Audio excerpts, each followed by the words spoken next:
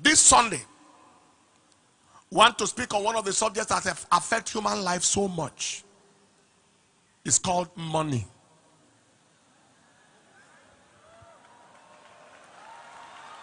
Knowing money.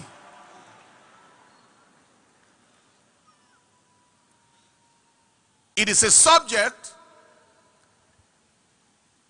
Ecclesiastes chapter 10 verse 19, he said, a feast is made for laughter, and wine maketh merry, but money answereth all things. The contrary is 1 Timothy chapter 6 verse 10. He said, for the love of money is the root of all evil, which while some coveted after, they have erred from the faith and pierced themselves through with many sorrows. The Lord bless his word in Jesus' name. This morning, we have a fourfold objective, or 5. 1, we want to understand why we must know money. Why we must know money. Understanding why we must know money or know about money. That will take us to understanding the power of money. Understanding why we must know money or know about money. Number 2, that will take us to understanding the power of money. That's still number 1.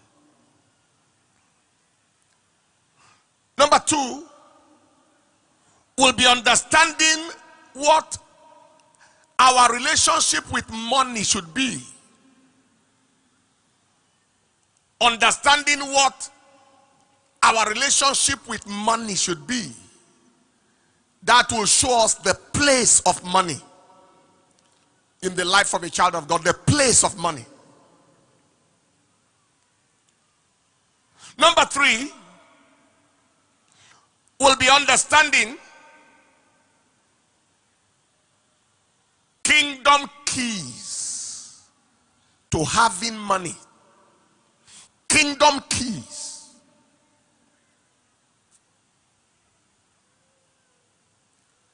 That will give us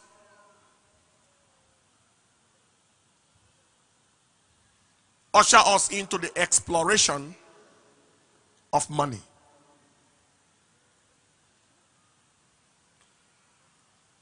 Number 4, we shall be understanding what to do with money. What to do with money. Money has entered my hands. What do I do with it?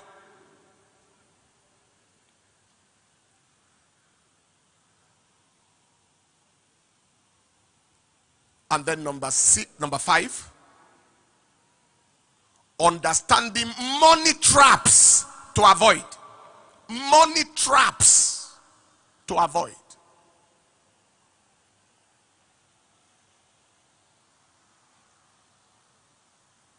What are the traps regarding money that I must avoid?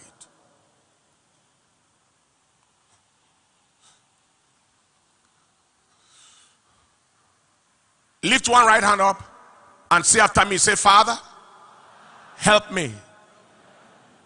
Help me to do it well. Help me to understand the place of money.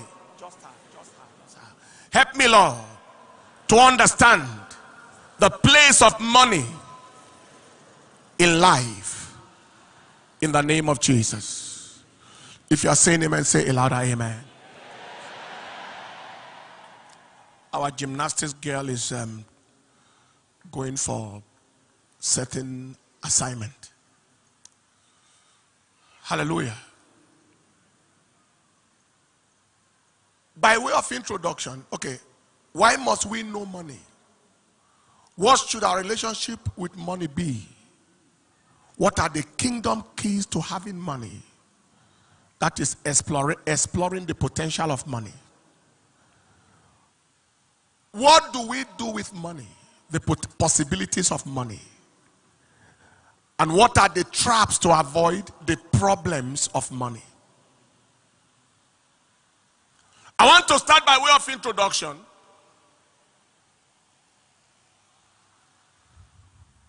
That money plays such a vital role, a key role, a pivotal role for human existence.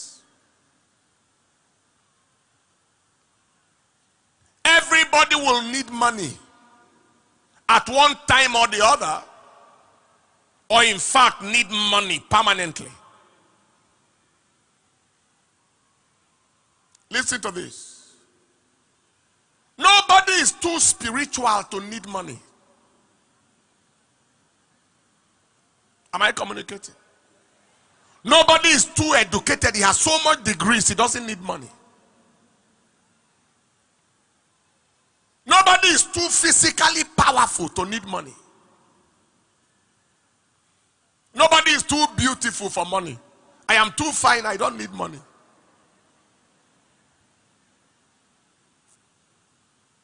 Nobody is too talented.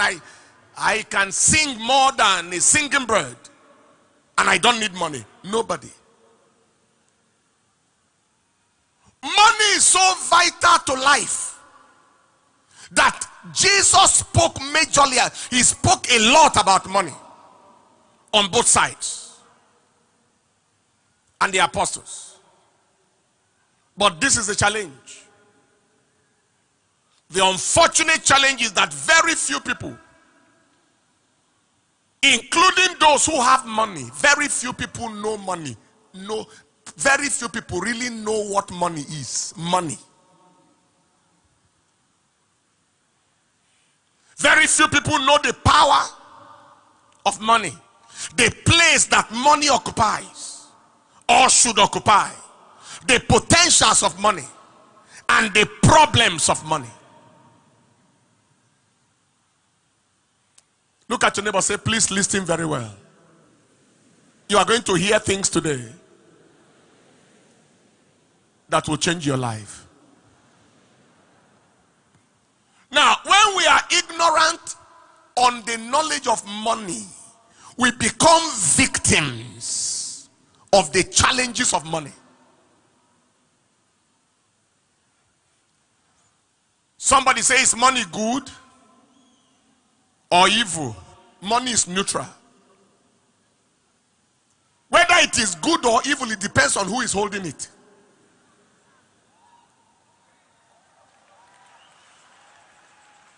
It's amoral, it's neutral, it's neutral. There is the neutrality of money. It is the owner, the holder of the money that determines the goodness or badness of money. And we're going to go to that now.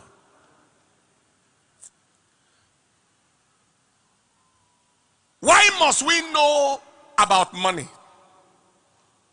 And this will show us the power of money. Number one, money affects the quality of human life. It affects the quality of our lives. It affects the quality of our lives. It affects the quality of man's life. Someone is living in a 7-bedroom duplex in a highbrow area of the city. Another person is living in an uncompleted 1-room apartment in a slum part of the city. The difference is the availability of money. It's not because the person who is living in the 1-bedroom apartment in the slum does not like the 7-bedroom duplex. It is the availability of money. When somebody say I'm looking for house, it's actually not looking for house, because houses are everywhere.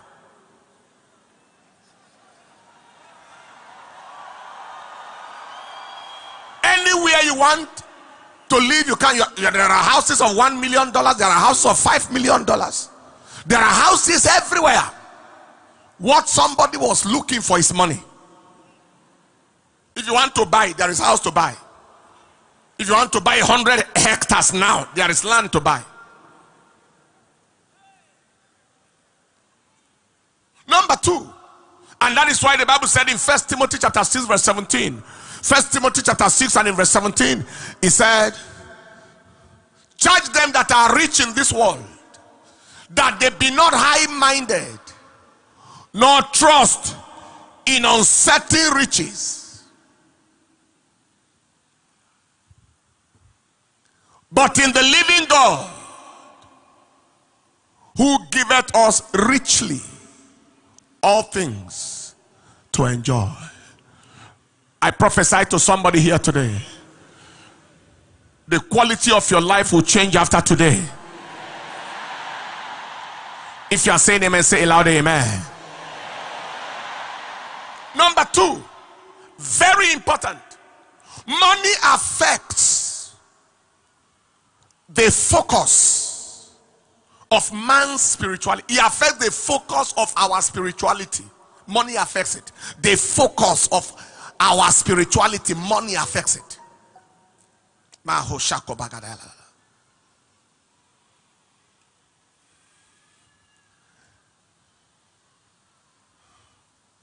In Mark chapter 12 verse 29 to 30, Mark 12 29 to 30, he said, and Jesus answered him, the first of all commandment is, hear, O Israel, the Lord our God is one Lord, and thou shalt love the Lord your God with all your heart, and with all your soul, and with all your mind, and with all your strength.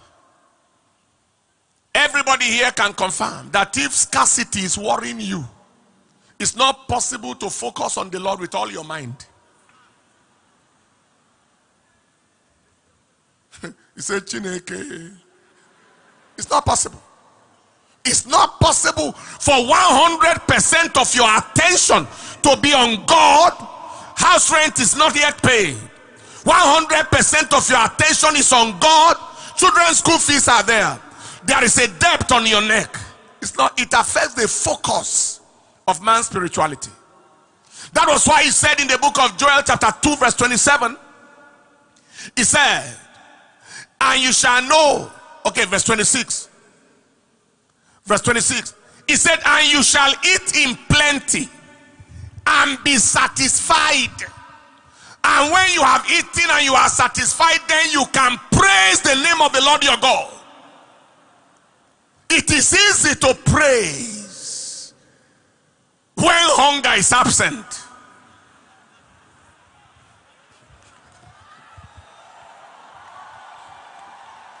Are you hearing what I'm saying?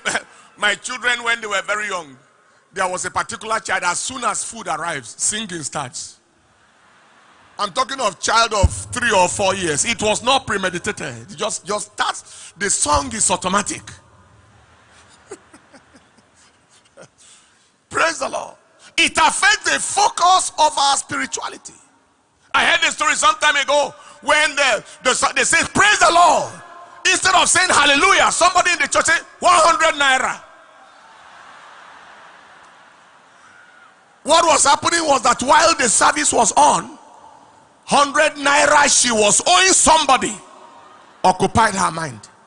I'm talking about 20 years ago or more. How am I going to pay this money? Listen to this. It affects the focus of your spirituality because the time you need to use to stand in the gap, to intercede for the souls that are lost, to intercede for revival, you are using that time to pray about money problems.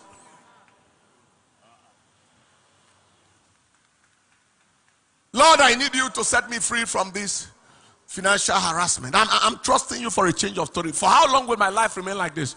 Father, change my story. That occupies the prayer vocabulary of a man who has money challenge.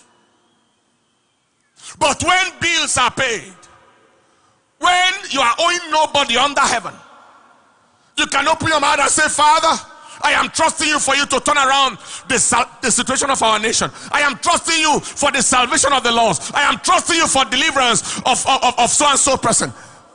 Money is so powerful that it affects the focus of our spirituality. Number 3. This is very, very serious. Money reveals the reality of our character.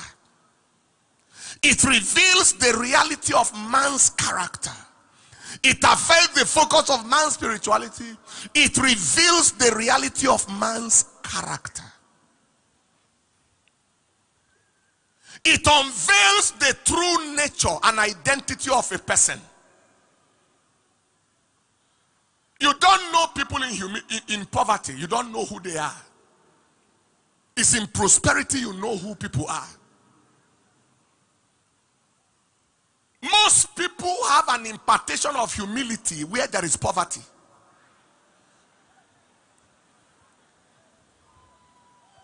They are very, very sober. Very, very gentle. Very, very cool. Very, very amenable. Easily entreatable. You can discuss with them. Abraham Lincoln said, you don't know anybody in adversity. If you want to know anybody, give him power. And one of the powers you can give to somebody to know him is the power of money.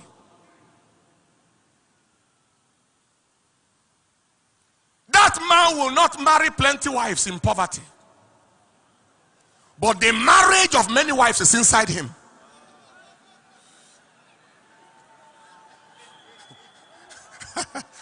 It's inside his dead body. But poverty can't support such a lifestyle. It is when money arrives that he now realizes that his wife is getting old. He needs to change his wife like he changes his car. Am I communicating? That is when you know people is frequenting church because there is no money. Let money arrive. That is when you will know his real church attendance.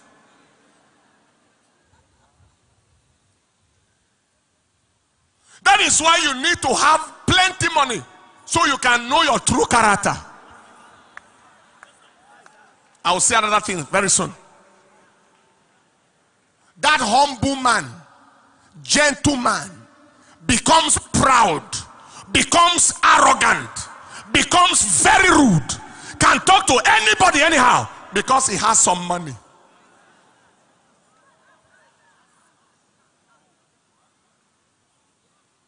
There is nothing that unravels character like money. I have made up my mind that no amount of position, no amount of money, no amount of resources will alter my character. I have made up my mind. That kind of money, may it never near my hand. That kind of position, that kind of influence, may it never near my hand. Are you hearing what I'm saying here today? The Bible says the poor uses entreaties. He will just say, please now, please, can we do it like this? He said, but the rich, they speak roughly. Proverbs chapter 18 verse 23. The rich, they speak very, very roughly. The poor use that entreaties, but the rich answer it roughly. I have money so I can talk to anybody anyhow. That character was in him when he was in poverty, but it didn't come out. You know, when you put sponge inside water and you press the sponge, what will come out? When you put sponge inside oil and you press that sponge, what will come out? The question is it the pressure that put the oil inside? Is it the pressure that put the water inside? The pressure only came to reveal what was already inside. You know, somebody drank one day and he began to insult the hell out of his father-in-law.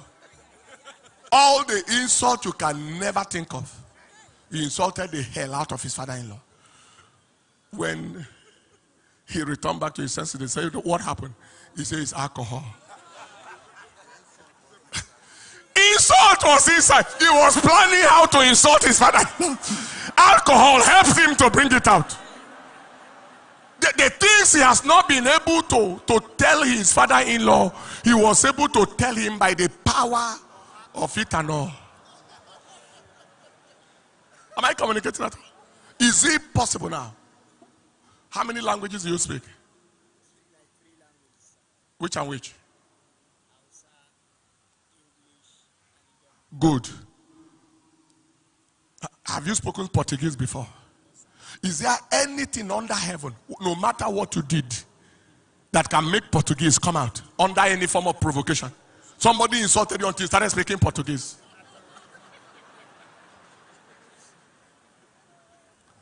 Somebody say aloud, amen. I am praying for somebody here today. That is why God has not been able to bless many people. He knows their tendencies. He knows they will begin to walk on their head. That's why God has limited the breakthrough of many. He knows what they will kill person and kill themselves.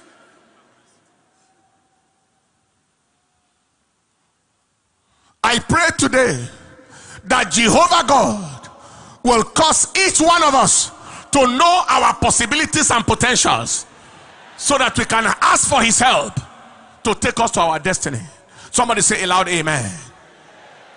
Number 4, money confirms our true object of worship.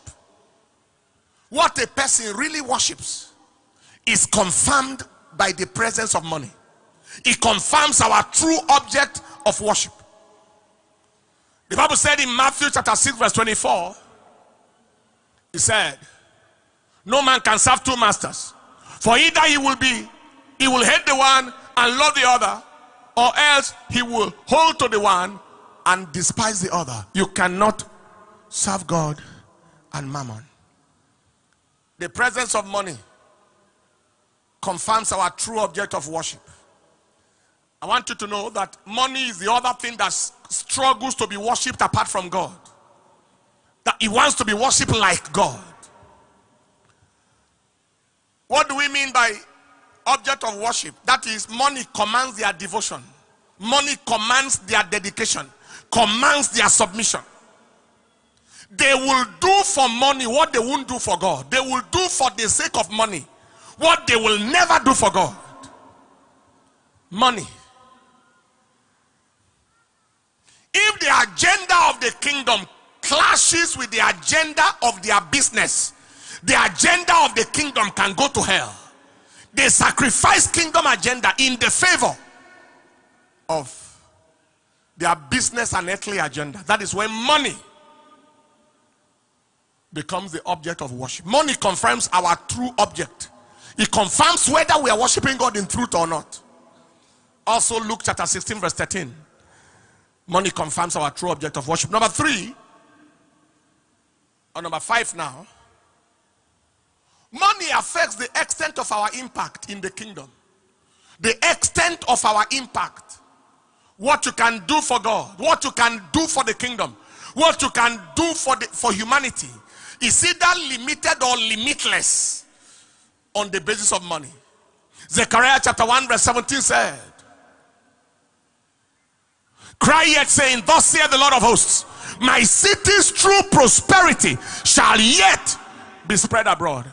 My city's true prosperity shall yet be spread abroad. There are many people who wish they could do more for the kingdom, more for the less privileged, but they feel limited by scarcity.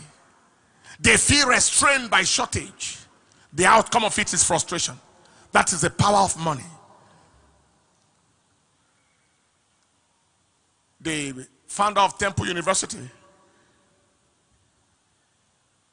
Cornwell Russell, said you can do more good with money, especially if you're a good man, than without it. That's why I said the money is neutral.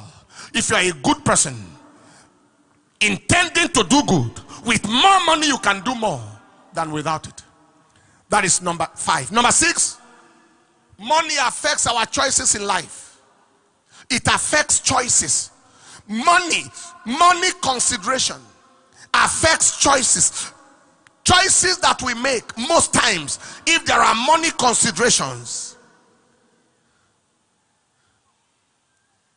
they affect our choices. And some of the choices made on the basis of money can be regrettable choices. And I'll give you an example. Somebody got a job that pays him 1 million a month and got another job that pays him 250,000 a month. The job that pays him 1 million a month clashes with Sunday service. The job that pays him 1 million a month makes him to tell lies on behalf of his boss. Is the man around? No, he's not around. Like one child said some time ago, is your father around? No, he said I should tell you he's not around.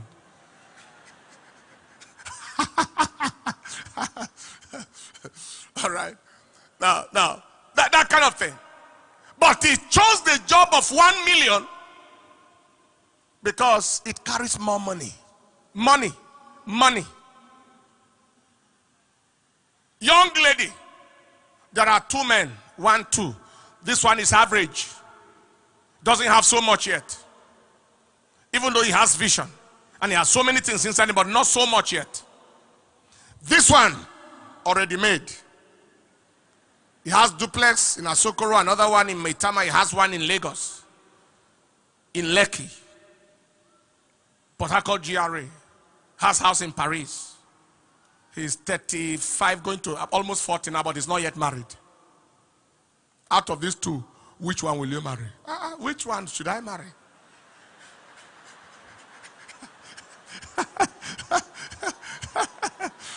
Which one? I mean, what kind of question are you asking me?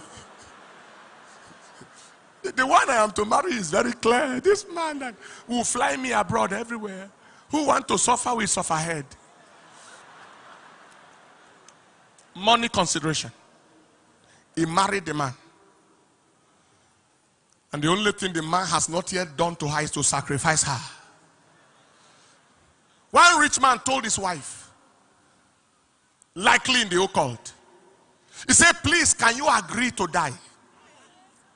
Anything you want, I will give you.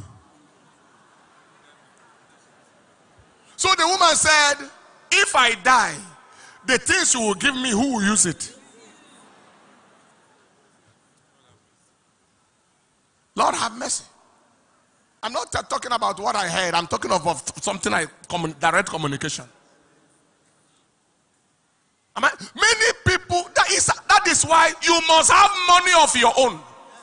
That young lady already has her house, already has her car, already has her life in dignity. So when any joker comes along the line, you say, no, I am not looking for your money. I know you have many cars. You have a car, I have a car too. You have a house, I have a house too. I'm okay, I'm settled. I am looking for character. Do you have character? Do you have spirituality? Do you have integrity? Do you know God? Do you respect your mother? Do you respect your father? Do you respect people? To hell with your money. I am not marrying money. I already have some money. It may not be up to your own, but I have what has made me comfortable. Scarcity can sponsor wrong choices. Poverty can facilitate wrong decisions.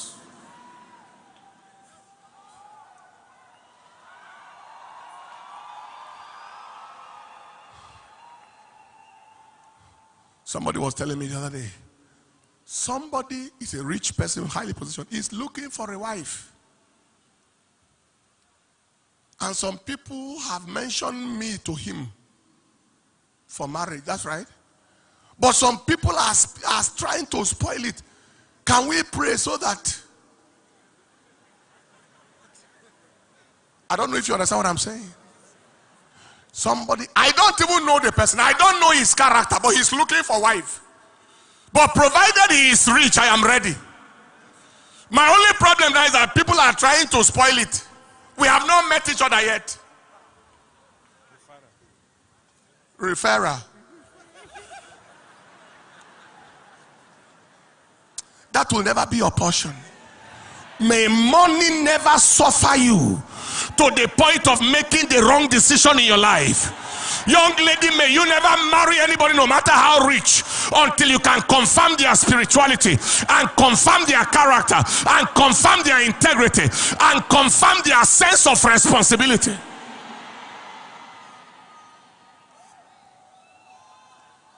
There are some young men, it's the opposite. They want to marry already made girls. Total gigolo.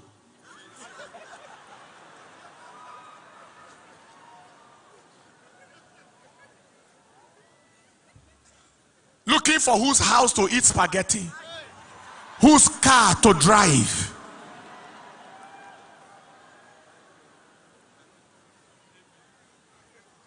I saw a clip, you know, some of these kind of clips that fly on TikTok and all these things. One clip the other day, a young man was driving a car and an old woman was struggling to cross the road. He horned for the old woman, horn. In fact, almost pushed the old woman down. Why are you, wretched woman, crossing the road like this? And can't you see car coming? He drove the car to where he was going. The house of the girl he wants to marry. This old woman was going to that house. This old woman is the mother of that girl. The car he was driving is the car of the girl. When they arrived, the mother said, "What is this man doing here?" Another young man escorted the girl, escorted the mother when he saw her in distress on the road. Escorted the mother to the daughter's house. What is this man doing here? The man that almost pushed me down on the road just now. The girl said, "What am I hearing? Do you know this is my mother?"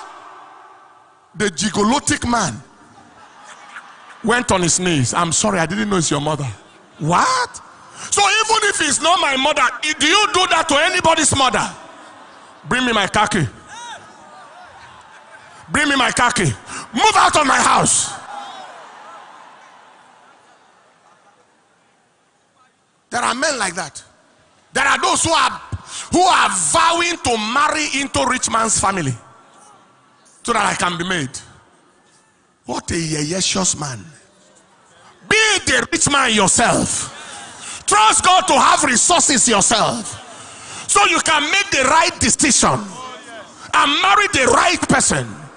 May money never be the consideration when you take the major decisions of your life, because most decisions you take on the ground of money are decisions that are regrettable. I ask you another question, and this without prejudice. Many people are running out of the country. When was the last time you heard a billionaire say, I'm going to another country"? Multi-millionaire. He has businesses everywhere. Apart from the insecurity of the land, of course, that everybody is praying and trusting God that God will end soon. When was the last time somebody has $100,000, $1 million in his account, or something solid, and say, "Oh, I'm tired, I want to go to Canada"? Which Canada? He will fly to Canada, buy businesses there, and come back to Nigeria and be monitoring his investments there. He has it all over the world. If you have what you need, anywhere is good enough to stay. Choices that people are making on the grounds of money, scarcity, shortage. Something is happening to somebody here. If you are that one, say loud amen. Lift your right hand, say in the name of Jesus. Say, "Father, I receive the grace to make the right choices with my life.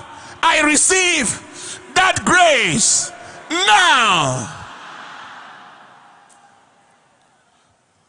That is number 6. Money affects our choices. Number 7. Money comes with answers.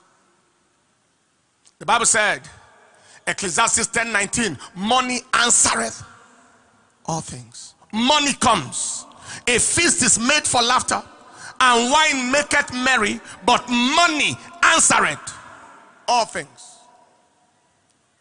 Life can be full of questions, but money can have a lot of answers. Somebody say amen. Young man has found a good wife. You just heard this testimony. If not for the wisdom the young man applied in sowing his seed, young man has found a very good wife to marry. But no house yet. no source of income as such. He's not a bad person. It's just that the things are not as good as they should be for him yet. He cannot go to his father-in-law's house. And they say, where is the dowry? And they give him a list, and they can give people lists in Africa, plenty list. They gave him a very long list. And he said, father-in-law and mother-in-law, listen to this. Lekosto barakadagazidish. Lekita farata o kazagadaga lefrito sikashta. Leko berote fekido maratazagadishta. Jaro shako paparas. Do you know the meaning of that? It has monetary value. Interpret and value. And then they say, oh, you're welcome, son-in-law. That what you just spoke now is worth almost 5 million. It's more than the price, or it's more than the dowry. Take wife. Is that what they will do? Two things may happen. Number one, police.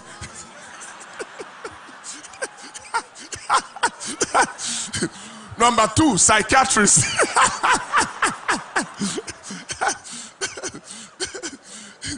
They might find him police and find him psychiatrist to assess him. So it looks like there's a Chris man here who say he wants to marry person's daughter.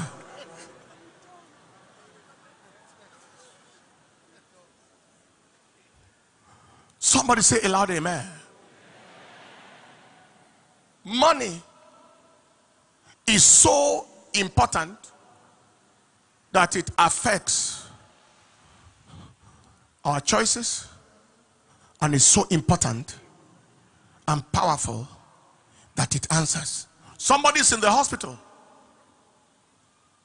God has not yet intervened for them. They needed kidney transplant or something. It's costing millions. And how many people know the number of people that have died because they couldn't afford money for medical intervention? Intervention surgery. Money answers. And finally, number 8, money affects our eternal destiny. It affects our eternal destiny. 1 Timothy chapter 6, verse 10 to verse 12. 1 Timothy 6, 10 to 12. He said, for the love of money is the root of all evil, which while some coveted after, they have erred from the faith and pierced themselves through with many sorrows. They coveted after. They pierced themselves through. Luke 16, 19 to 27. I may not be able to read all of it. And the story of the rich man and Lazarus. The rich man found himself in hell, not because he was rich. Lazarus found himself in heaven, not because he was poor, because he went to a very rich man's bosom in heaven called Abraham. So it wasn't poverty that had made him to go to heaven, and it wasn't rich wealth that made the man to go to hell. It was the character of the man. In front of the man's house, dogs licked the soul of a poor man to death. In the midst of plenty, this man, somebody died of hunger in front of the man's gate. Our behavior around money and our treatment of others with money can determine our eternal destiny. Behavior around money, treatment of others. Many people are in hell today because of money issues. Either they got plenty money and the money took them to hell, or they didn't have money and so they began to kill to get money, steal to get money, destroy people to get money. And that will never be your portion. Having said all of this, the pros and the cons, how necessary it is to have money and the kind of terrible things money can do to somebody if they are not careful. What should be our relationship with money? What should be the place of money in our lives? What should be our relationship with money? Number one, control money. But don't let money control you. Master money. Don't let money master you. Control money. Don't let money control you. Master money. Don't let money master you. Use money. Don't let money use you. Send money. Don't let money send you. Again, control money. Don't let money control you. Master money. Don't let money master you. Send money. Don't let money send you. Use money. Don't let money use you. The Bible said in 1 Corinthians chapter 7 verse 23, it said that we have been bought with a price, and we shall not be servants of men. If we are not to be servants of men, how much more shall we not be servants of money?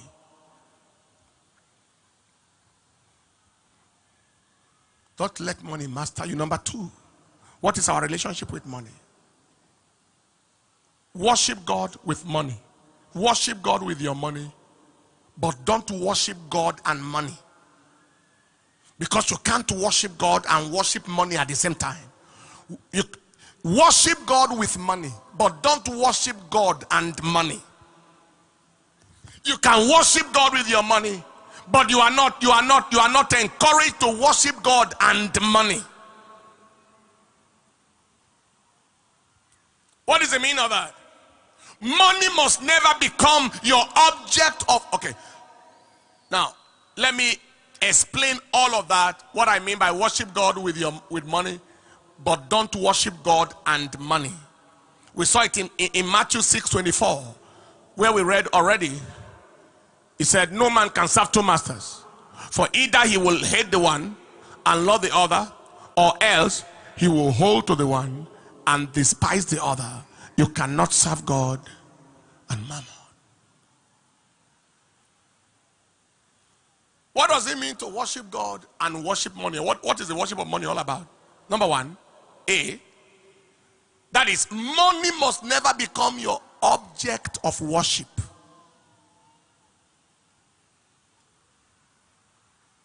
Second,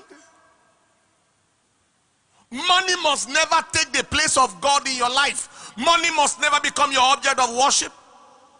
Money must never take the place of God in your life. Third, it means money must never come between you and your God. Money must never come between you and your God. Money must never come between you and your God. Fourth,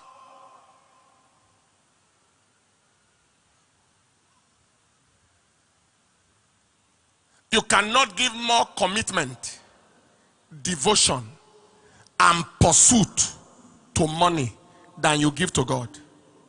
You cannot give more devotion, more commitment, more pursuit to money than you give to God.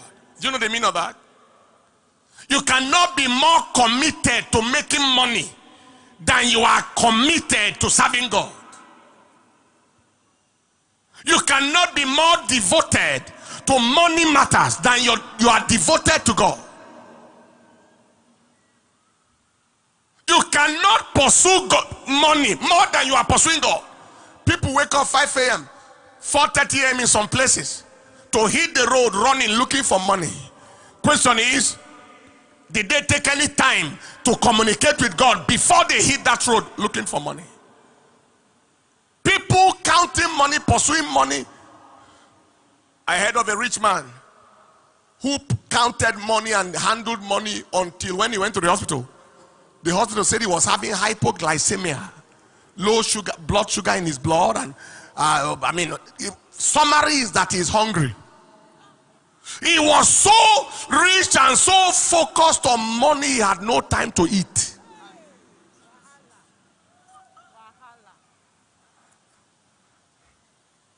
The question is, when was the last time, like Jesus Christ, they say come and eat, you say no, I must be about I have meat to eat that you understand not. You are pursuing the cause of the kingdom to a point where you forgot to eat. I have experienced that plenty times. My wife will ask me, have you eaten? I say, I think so. He said, you mean you haven't eaten? I said, I think I have eaten. Then they will realize that the food is still there. One day he asked my driver, how about how is about daddy? I'm sure he has eaten. He said, oh, no, he hasn't eaten. I said, I think I have eaten. The driver said, oh no, he has not really eaten. This is the food that was taken. It's still here, and the bag is here. It wasn't that I planned to fast. I just was so busy with what I was doing that I didn't remember to eat. And I didn't feel hungry. This man's own was in the realm of money. Do you understand what I'm saying? When what? That is, Lord, may I not pursue anything under heaven that I am pursuing more than the way I pursue you. That is why money have sent people to their premature grave and some to eternity in hellfire. That will never be your portion. That was number 3. What is our relationship? Number 2, rather. You can worship God with your money, but don't worship God and money. Number 3. And I told you all the various situations where money. Yes, that's right. Number 3.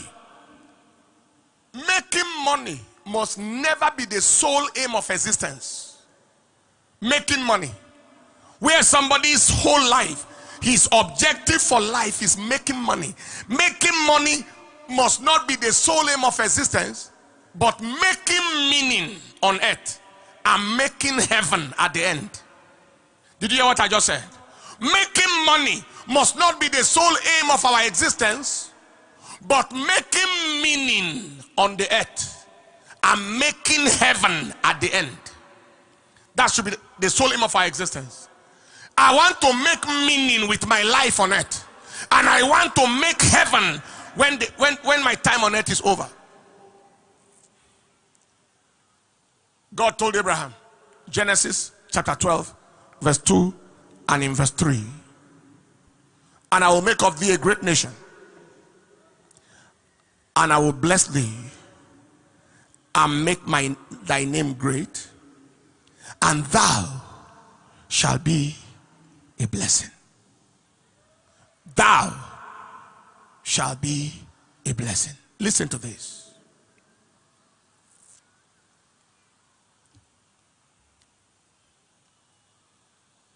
Money is not the end in itself. Money is the means to an end. Nobody eats money physically. You don't carry money and eat it. Money is not the end. Money must not be the end in itself. Money should be the means to the end.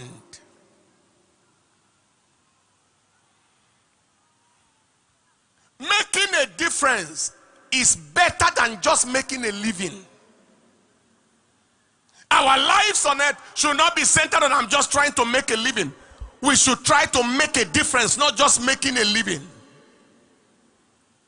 And let me say this. Being blessed is for the purpose of being a blessing. Nobody should say, I want to be blessed. No, no, no. He said, I will bless you and I will make you a blessing. Being blessed is for the purpose of being a blessing. Being blessed is for the purpose of being a blessing. Being blessed is for the purpose. So this is what happens. First of all, determine what you want to do with your life regarding money. Determine what you want to do for the kingdom with money. Am I communicating at all? Determine what you want to do with your life regarding money. Determine what you want to do for the kingdom with money. Determine how you want to touch human lives first. Then you can go for the money that will help you to do it. Am I communicating? This is what I want to do in the kingdom of God. This is what I want to do in the kingdom of men. You determine determine all of that, then you go for the money that will make you impact the kingdom. Don't say, what is your vision in life? To make money. That is a useless vision. Money is provision, not vision. And it's vision that attracts provision. So the vision should be decided first, and then the provision will come next. I prophesy to somebody here today, you are going to have plenty of money to do the right thing for the kingdom of God. If you believe that, shout the loudest amen. I decree that systems are put under pressure. They shall lose their sleep, lose their peace, and lose their rest until all that is yours enters your hands. Shout the loudest amen. Number 5. Number 4. We saw Genesis chapter 12 verse 2. I'll bless you and make you a blessing. Zechariah chapter 1 verse 17. My seed is true, prosperity shall yet be spread abroad. Psalm 122 verse 9, the NIV. For the sake of your house, I will seek your prosperity. For the sake of your house. Making money should not be the sole aim of existence. Making meaning in the earth and making heaven at the end should be the aim. Number 4. What's our relationship with money? Refuse to allow money to alter your character. Refuse to allow money to alter your character. Refuse to get to any realm of money that will alter your spirituality and jeopardize your eternity. Any realm of money, any realm of resources that will alter your spirituality and jeopardize your eternity, refuse it. You know what? Ask God ahead of time. Before you bring significant resources into my hands, deal with my character. Deal with me sufficiently before you bring me anything significant. Have you read Proverbs chapter 30 verse 8 to 9 before? Proverbs 30, 8 to 9. Remove far from me vanity and lies. Give me neither poverty nor riches.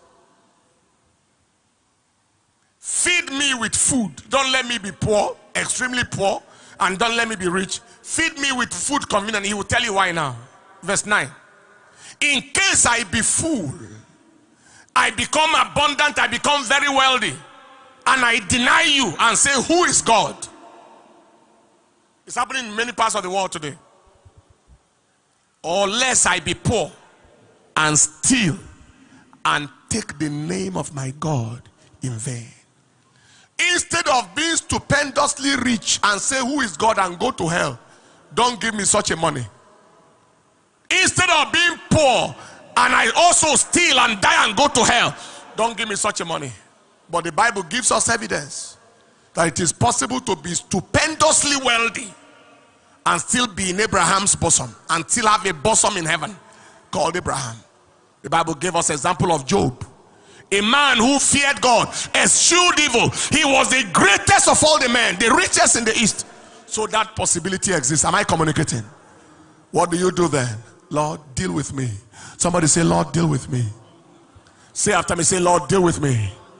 Any tendency, any character, any attribute in my life, any tendency, any character, any attribute in my life, any tendency, any character, any attribute in my life that will prevent me from handling what you have in mind for me, deal with it, Lord, in the name of Jesus. Somebody say aloud, amen. That was Job chapter 1 verse 1 to 3. It's possible to have it plenty and still be in your senses. It's possible. Number 5, refuse every form of addiction to money. reject every form of addiction to money. Every form. There are people who see money and they begin to shake. There are those who can't sleep except money is around them. There are those who can't see money and not take it, especially if nobody is watching. They must take it. You know, there is a spirit behind money. It is mammon. The spirit of the thief. John chapter 10 verse 10. That comes to steal, to kill, to destroy. The spirit behind kleptomaniacs. Kleptocrats. That spirit. That's what makes people kill to get money. Sell their bodies to get money. It is a spirit of mammon. I told you before, I've traveled all the way from here to South America. And there was no CC in my pocket. No CC. No ego. No Toro. I traveled all the way. It was when it was time for offering, I remember that. Wow. Every attachment to money, may it die in your life. So that money can fear you. And plenty of it can come your way. Say aloud, amen. What are kingdom keys to making money? I'll stop here today. I will make it 3 of them. We have about 7 or 8 of them. I'll take the 3 of them today. And then we'll continue this whole message in the Sunday service of the Blessing Sunday of next Sunday. What are kingdom keys to making money? What are our money possibilities in God? Number 1, possess the God first mentality. The God first mentality. Matthew chapter 6 verse 33. But seek ye first the kingdom of God and his righteousness, and all these things shall be added unto you. Seek first. 2 Chronicles chapter 26 verse 5. He said, concerning Uzziah, he sought God in the days of Zechariah, who had understanding in the visions of God, and as long as he sought the Lord, God made him to prosper. Somebody say aloud, amen. Now, this is what I want to say. How you behave today determines what you can become with God. How you behave. Our behavior affects our becoming. I want us to show God today that no amount of money will enter your hands tomorrow that will change, that will take its place in your life. You can do it now. You can begin. Let me give you 3 examples. When we were in the university in those days, most of our medical students, they go to another part of the campus to read in the morning and then return back in the morning. They read overnight and return back in the morning to prepare for classes and go. I never went to any of those reading places once for just one reason. I sat in the comfort of my room. At the most, I will go to the cafeteria briefly, but I sat there. Worship is on. Word of message on tape is on. Bible on cassette is on, and I enjoyed myself like that 3, 4, 5, 6 hours. And my only issue is when it is morning time, how do I organize my quiet time? I can't organize it there. I don't like book to take that place. There are some who read like that who never graduated. Yours sincerely had not one receipt. Are you hearing what I'm saying here? At that level, God knew that this man, nothing. We're in area 1, time for healing and deliverance service, where one man came to me. He had said that he had a 7-bedroom duplex in a popular estate in Abuja here. And he told me, he said, I have a 7-bedroom duplex. I said, what is it for? He said, come and see it first. When you see it, I'll tell you. From the way he was talking, it's like, I want to sow it to you as a seed, but if you like it first. So he said, can we go and see it? I said, right now, it's healing and deliverance service. Can I go later? He said, no, it's better to do it now. I then told him, I said, please, I won't be able to go now. I have service to attend. Now, that time, we are still in a rented house in Abuja here. We have been renting out, we rented house for 13 years and 3 months in Abuja here. While churches were being built, God knew I didn't have a house. But I refused to leave service because I wanted to go and see a house. The man didn't return back with the house, and it didn't matter. And I thank God I didn't go. Today, I cannot say that house is a testimony. What kind of house? Is it one that they built with needles or what? Am I communicating at all? No. God saw it. He saw it then, and he sees it now. Beloved, it is your behavior now that will prove to God whether you will behave correctly tomorrow. Under God, there is no amount of money under heaven that can move this person. No amount. That's why we talk the way we talk. We have rejected money many times. I've asked people, how did you make this money? And they couldn't explain. I said, go back with it. I have an offering to give. Where did you get it from?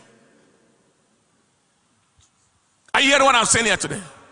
The God first mentality, where God is absolutely first. I prophesy to somebody here, that grace to walk in the God first mentality is released upon you right now. If you are saying amen, say it louder, amen. If you are saying amen, say it louder, amen. There was a brother in our church during the church construction in Area 1. He was doing contract here and there. And there was this big contract. They called him. They said, come and sign this contract now. He told them, he said, I'm so sorry. I am on the construction site. I am working at the church site. The overall boss of this federal government establishment said, what? Are there people in this country like this that can say I am in church working and I cannot come to sign for money? He ordered them to take the contract paper to him there. They brought it to the church site, met him there and signed it. People there.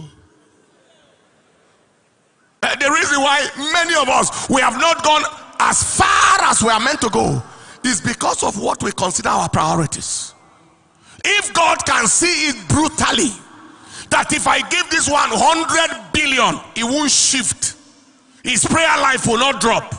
His church attendance will not drop. Then you will be shocked what God will do with you. I announce to somebody here today, I prophesy to you today, a change of story is coming your way. A change of story is coming your way. Shout the loudest, amen. Number 2, possess kingdom vision. Kingdom vision. We just read Psalm 122 verse 9. For the sake of your house, I will seek your prosperity. Possess kingdom vision. What is in your heart determines what God will put in your hands. What is it that is in your heart? What is it? David said, I am not going to sleep. I'm not going to sleep until I find God a house. I find God a place. Kingdom vision. And the bigger your vision, the quicker it happens. I heard a story of a young man. He was going to the stream in the village, and he saw some people in thatch house that rain can beat them inside. And this little boy, I heard the story, said he cried and said, Lord, when I grow up, I want to be very rich so I can help people like this. God heard it. And he grew up. And God made him very rich. And he's helping people like that. I heard a story of a man. When him and his wife married, they were lying on the bare floor. No money to do anything. Not even a company. Lord, if you give me money to register a company, the first 3 jobs, I will give it to you. Do you know the story? You know the story? The first 3 jobs, I will give it to you. The first job came. The money came to register the company. And the first job came. How much was that first job?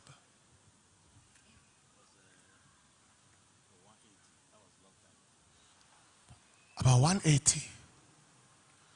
Money given back to God. The second job came. And then the third job, I think, was in, don't know how many millions or billions or whatever. The first 3 jobs I do, I will return all the money back to you. And that was done. Then the heaven opened. And then access into the realms of millions. Coming to the point where your product becomes the number 1 product in that field in the nation.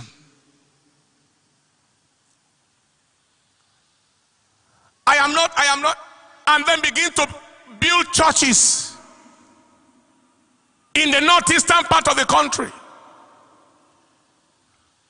Why? Lord, I'm not looking for money for the same reason why others are looking. Give me, I give you.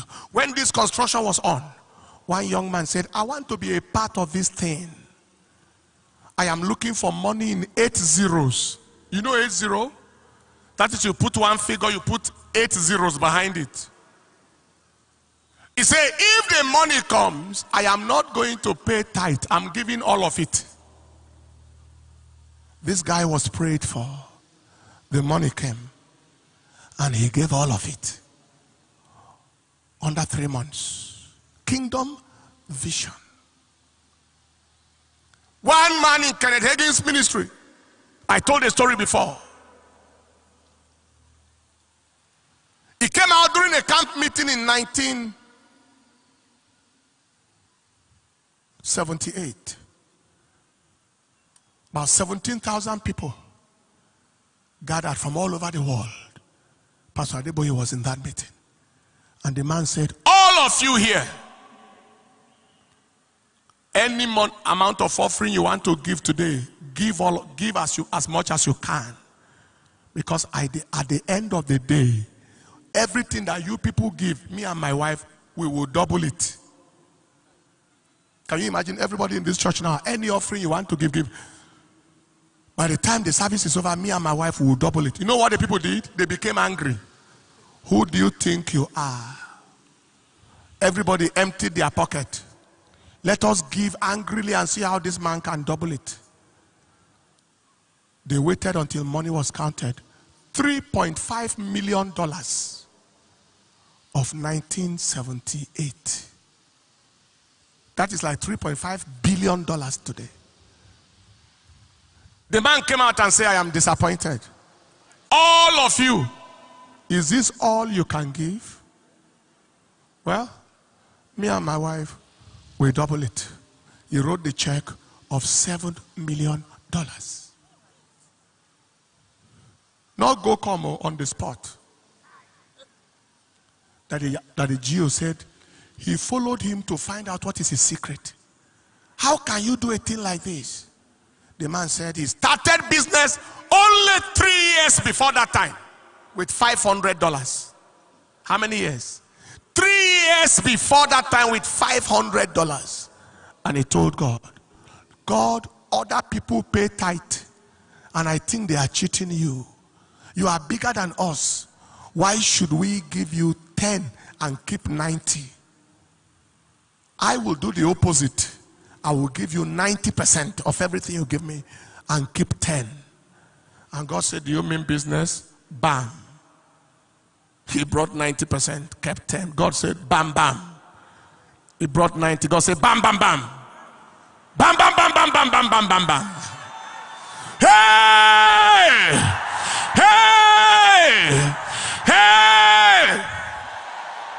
By the time it was 3 years later, starting capital of $500, he could drop a check of $7 million.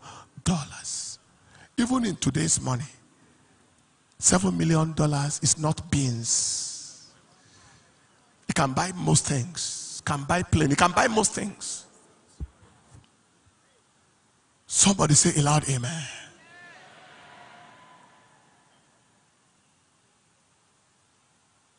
Beloved brothers and sisters, don't. One young man in this church, a professional, master's degree in his profession. I won't mention the profession. His wife, the same profession. Both of them stranded and struggling. He came to me in the office in Iran. I looked at him, I said,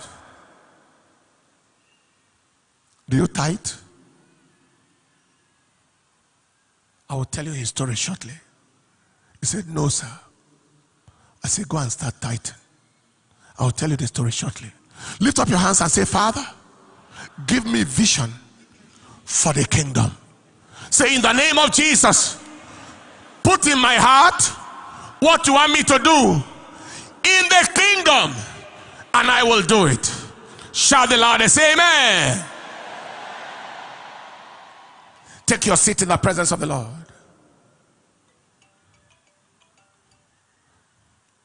Possess kingdom vision. And finally, number 3 for today, maintain the covenant practice.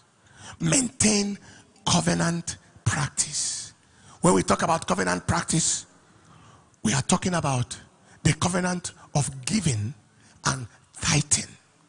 Maintain the covenant practice of giving and tithing. Let's qualify it. The covenant practice of giving and tithing. Genesis chapter 8 verse 22. As long as the earth remaineth, seed time and harvest, and cold and heat, and summer and winter, and day and night shall not cease. 2 Corinthians chapter 9 verse 6 to 7. 2 Corinthians chapter 9 verse 6 to 7. But this I say, he which soweth sparingly shall reap also sparingly, and he which soweth bountifully shall reap also bountifully. Every man according as he purposeth in his heart, so let him give, not grudgingly or of necessity, for God loveth a cheerful giver. Genesis chapter 14 verse 18 to 20. We saw how Abraham stepped into the realm of open heavens by the tithe. There are 3 things you do in the practice of the covenant. First, in giving and tithing, there are 3 things. Number 1, you are covenanting your life and your endeavors with God. You are literally entering into partnership, covenanting your life, covenanting your endeavors with God.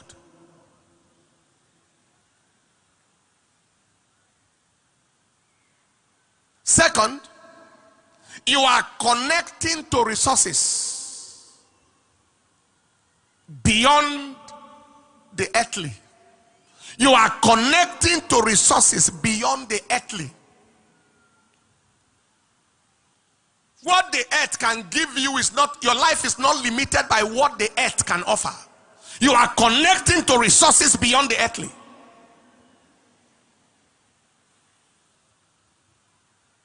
And finally, you are opening your endeavor to superior influence, wisdom and inspiration. You are opening your endeavor to superior influence, superior inspiration, superior wisdom. I will give you, open the windows of heaven. All of a sudden you begin to operate with a wisdom that shocks you. You begin to get ideas that shock you. You begin to get inspiration. That was the kind of thing Isaac walked in. Jacob, when he painted the wood, inspiration was coming that was beyond him. Wisdom. I told you just now of the Kenneth Higgins man. Lord, Others give you 10%. No, I will give you 90%. And then I was telling you about the man now. How can you be a professional, master's degree holder in that field? Your wife the same, and you are stranded. Do you tithe? He said, no, sir. I said, all right, go and tithe. This man was jobless. Wife jobless. He said he went and whatever little money came to him, began to honor God. All of a sudden, he got a professional work that was paying him dollars per hour. Hello? I saw him 13 months later, a year and 1 month. He was struggling to pay house rent when I last saw him. No job. 1 year and 1 month later, his 5 or 7 bedroom duplex was ready. His own. Land was bought. House was already built. He has not dropped by the covenant practice. One of the billionaires who came to instruct our kingdom financial steward some time ago, he told me, and he told the class, he said his own, he doesn't calculate which one is 10%. I used 5 naira, I got 5 naira back, and they paid me 10 naira, so let me pay 5 naira. He said, that is not his own. His own is everything that enters is and everything. 10% of it goes to God. 10. That is not net, gross. You know what he said? He said it's better for God to cheat him than for him to cheat God. He said he doesn't want to calculate it, so he mistakenly cheats God. He mistakenly doesn't pay the correct thing. He will pay everything. Billions. He brought me a paper the other day of a contract of 126 billion. That he said, please lay hands on it, let it succeed. That is a person who will start to work without mobilization. He has enough money to start the work. And no loan from any bank. He doesn't believe in loan. In billions. Has jobs in 34 out of 36 states of Nigeria. Stand up on your feet.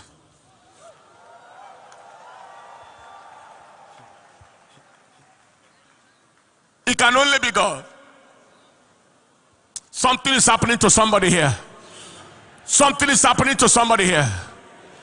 I think you stood up too sluggishly. Sit down 1 minute.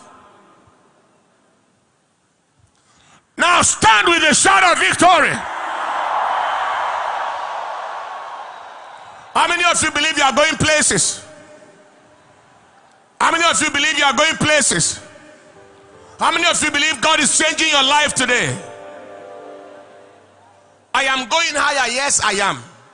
After that, we'll sharply take 2 prayers. 2 prayers, one for you and one for the nation.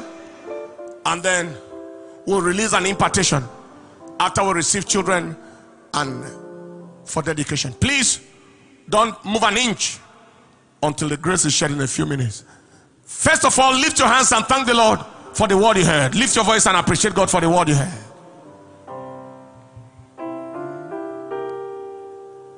Worship him, honor him, adore him. I'm going higher. Yes, I am. It's a song we're taking. Lift your 2 hands and honor him. Worship him.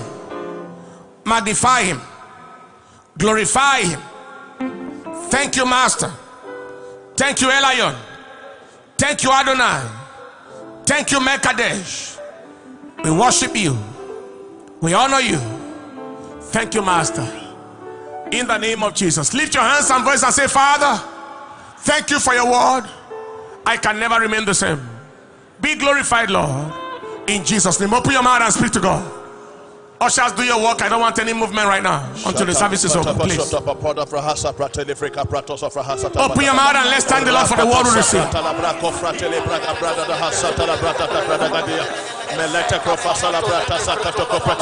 Go on and speak to God.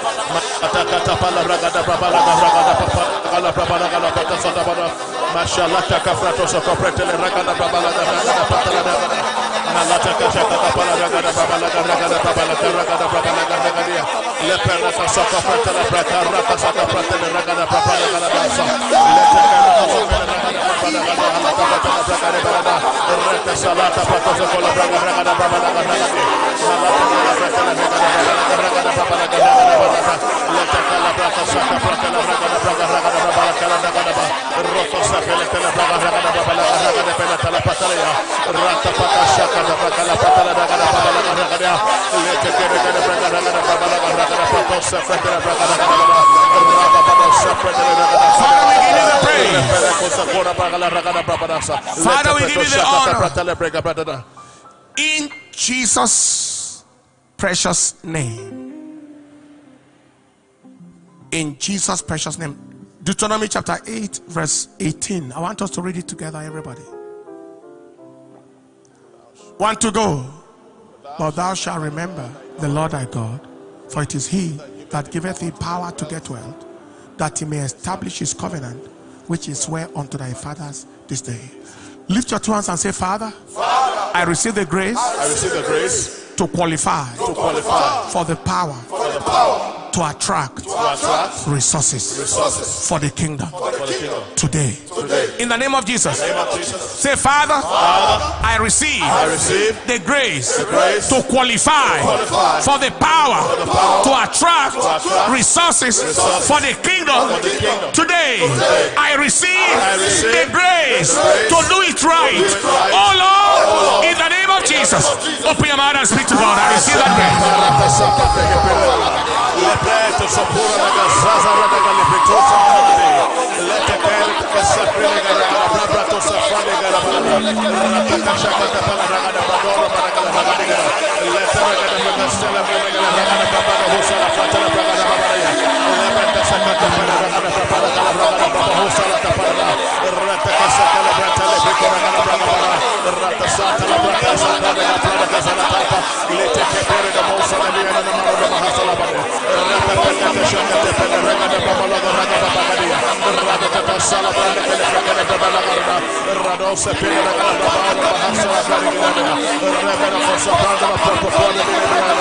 I receive the grace to qualify for the power to attract resources for the kingdom today.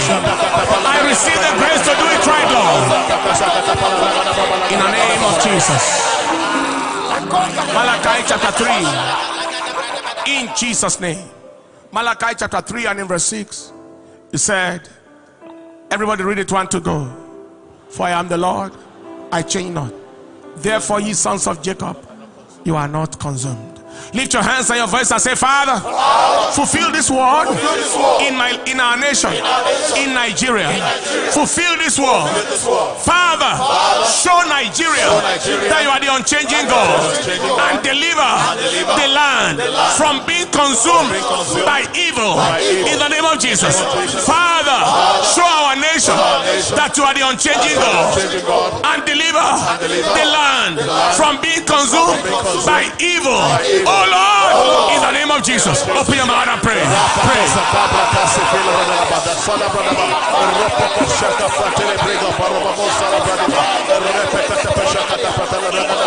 Father, show Nigeria that you are the unchanging God, and deliver our land from being consumed in the name of Jesus.